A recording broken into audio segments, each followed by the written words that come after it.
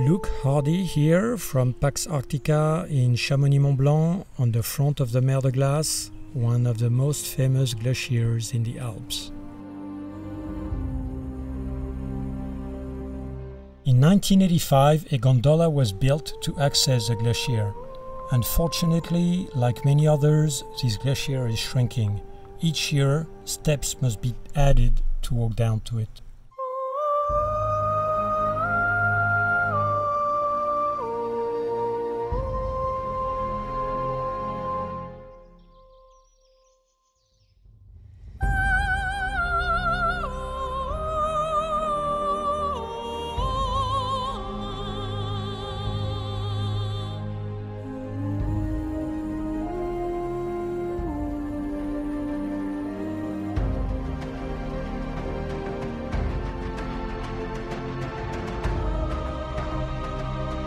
Here we are at the level of the glacier when I was skiing down the Vallée Blanche before the installation of the gondola.